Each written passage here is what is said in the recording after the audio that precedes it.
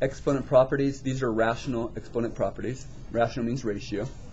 Whenever you have exponents, okay, where you have the same base but different powers, and you're dividing, what you do is you simply keep the base, but you subtract the powers. This is the shortcut. So for this scenario, you would subtract the powers. And this other property is whenever you have a negative exponent, negative exponents basically mean this. You make it a positive exponent and switch it to the bottom. Okay, so if this is a to the negative n, this would be 1 over a to the n.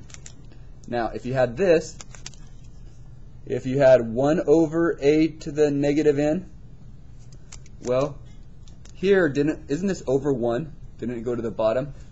Well, what's this one going to do? This one is going to move to the top. So if you have this with the negative n on the bottom power, it's going to jump to the top and become a positive n power. So if it's on the top, it moves to the bottom, becomes positive. It's on the bottom, moves to the top. So let's look at number 1 here. The simple rule is basically saying to subtract these two numbers. So this is going to be x to the 4 minus 5, which would be x to the negative first. Now, but what do we say about negative powers? You drop it to the bottom. So x to the negative first is actually 1 over x to the first. And do I need my first power? Not really. So that is simply my answer, but you really don't need your first power. Now, if you struggle remembering that you're supposed to subtract these, some people forget, mix it up, here's your way of showing it. X to the fourth, this is the long way, is this. X to the fifth is this.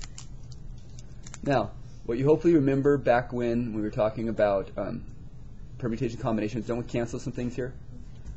Don't all these x's cancel? Doesn't that leave you with one x on the bottom? So wouldn't this be 1 over x? Wouldn't this red answer be what we got here? So if you want to do it the long way, you write it all out and cancel, cancel, cancel, cancel, and you'll come up with the answer. But I would recommend subtracting the powers and being done with it. And then knowing if it's negative, it goes to the bottom. Okay. Number 2. This is just the same concept, but it has multiple layers or steps. For instance, first let's focus in on this. Can you reduce 6 over negative 20? Yeah, doesn't 2 go into both those? So wouldn't that be negative 3 over 10? Now, does it matter if the negative's on top or bottom? No. Next, look at these x's. We're going to go x to the, do we add, subtract, multiply the powers? We subtract them according to the property we were just doing. And the last piece, isn't that a 1 right there? Yes. So this is going to be y to the 1 minus 7. Again, I'm showing all my steps. So my answer becomes negative 3 over 10.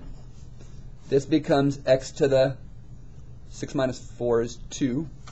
This becomes y to the 1 minus 7 is negative 6. Now, we're not allowed negative powers. So here's how my final answer looks. I put the negative 3, the 10 on the bottom. Now, this x squared, is this an x squared on the bottom or top of a fraction? Wasn't this x squared over 1? So wouldn't the x squared be on top with the 3? Now look at this, negative 6 power. Won't negative powers drop to the bottom? According to this property, negative powers drop to the bottom. So won't this y to the 6 be on the bottom with the 10? That's my answer. With a really long line sticking out. Okay, let's do it again. Look at this one. Let's focus in on the first piece. Negative 10 divided by negative 15. If you reduce that, 5 goes into both. They're both negatives. That looks like it's going to be 2/3. They're both negative, so it becomes positive. Okay, next, focus on the x's. x to the third minus 1. Now we look at the y's. Y to the 5 minus 5. And the last piece, z. Has nothing to combine with, so isn't that just z? Could you put first if you want? If you want to put first, you can. Otherwise, it's just z. It's just chilling. So what I got here is 2/3. 3 minus 1 is 2. 5 minus 5 is 0. What do you do with 0? Isn't that 1? Doesn't that disappear? And z. Okay. Are any of these negative powers? Do any of these have to go down here with the 3? None of them are negative powers, so none of them are going to go down with the z.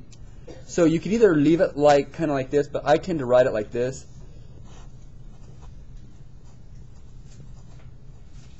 I would probably put the x squared and z on top with the 2 and the 3 on the bottom.